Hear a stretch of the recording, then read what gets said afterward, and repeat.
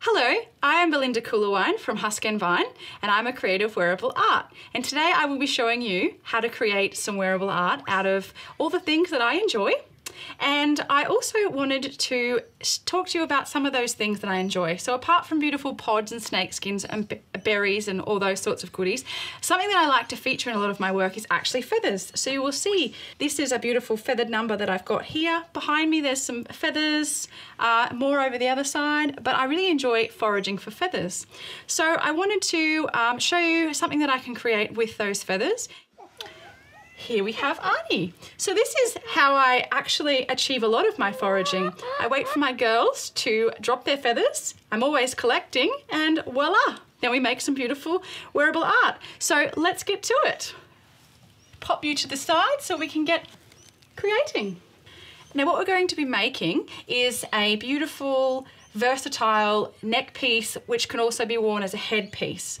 So how we're going to do that is the first thing we're going to need is a piece of this coconut fibre. So this is something that you would find just in a palm tree. You'll actually, after watching this, you'll realise how many things that you haven't noticed, but this just grows naturally in a lot of palms and it's a beautiful product. So what we're going to do is just tear a piece off. Although you could cut it, it just wouldn't keep that nice raw edge that we're after. So we're actually going to use a little bit of scissor support and just take a piece off like that. We'll just put the other piece on the floor there and I'll just fray the end so it still looks quite beautiful. So the first thing we're going to do is we need a piece of, I like to use leather, keeping it all natural, and a couple of these beautiful sticks just to give it a bit of length and interest. So what we're going to do is first tie the sticks to the center of the leather. So this is going to be the center of our neck piece or headpiece, and I'll show you and explain what I mean by making that versatile. So just like so. Then we're going to get our trusty hot glue, pop a little bit on the back there, and attach it to our coconut fibre. So that's what I would use as a base because it gives you a really nice edge, so you can do whatever you like from here and you've got that really earthy, rustic, raw edge as opposed to, you know, something that would be quite stiff and boring. So I, of one, love snakeskins, so that might stress a few people. I know my mum's not a big fan of my creations with snakeskins, but I think they are just gorgeous. So just gonna pop a little bit here and here. Now this is just the base, so what we'll do is we'll build up. So we'll kind of have the outsides further out and then we'll build into our focals. So I often have an idea in my mind of what I think I want to use towards the focal. And that might be something either fresh or something dry. So over here, I just wanted to bring your attention to, this is one that I've created that's fully dry. So that will last on and on. This one is both fresh and dry. So again, with the sticks and the coconut fibre.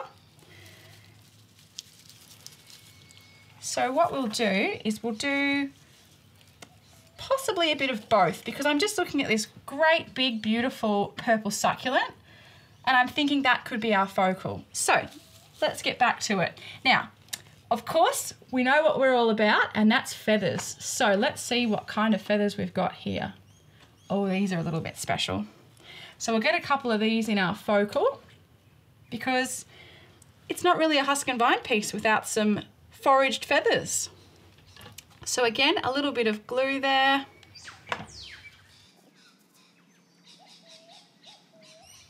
That's actually from my Barnabelda, that one.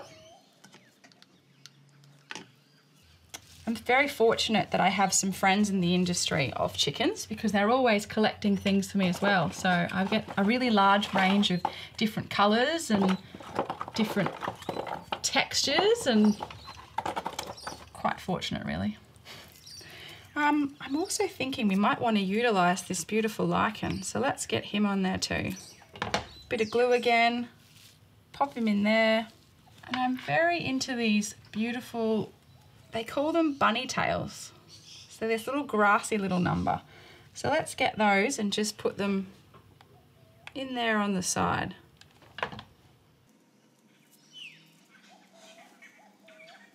I think we're ready for our piece of resistance. So when you're cutting your succulents, I like to do it maybe the day before because you don't want that bit wet and fleshy, otherwise it doesn't stick as well. So if you collect them, I would think the day before and then get them all trimmed up to how you want them. Then you know that they're just going to take to the hot glue and you're good to go. Just put a little bit of pressure on there, wait for it to set. Beautiful, so far so good.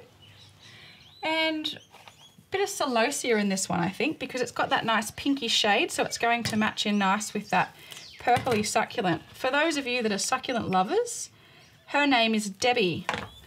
Well, she's a sun-loving succulent. They can take more sun than a lot of succulents, which is nice to know, because I don't know if you know this, but succulents actually really like 50% sun as opposed to a whole day.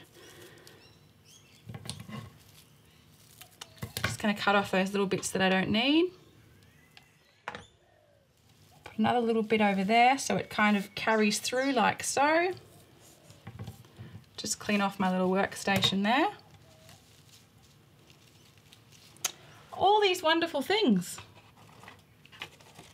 Perhaps we need a bit of my second favourite, which is the wasp nest.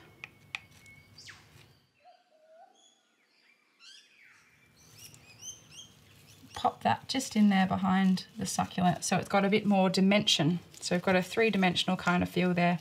You could go crazy and you could just keep gluing and you could keep adding, but it's up to you and it's a complete expression of your creativity. So whether it's more or less, it's whatever you feel like on the day.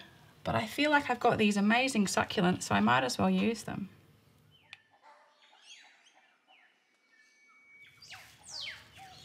And I'm just going at the back there because I'm wanting to give it a little bit more dimension. I feel like that's how you make things more appealing, is by giving them the element of the 3D, because nobody likes something that's completely flat when it comes to wearable art. Pop you there too.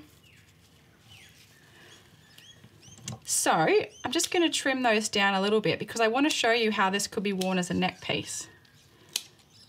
Possibly wouldn't work all that well on me because I haven't got one of those lovely tall necks. But as you can see, this is our creation.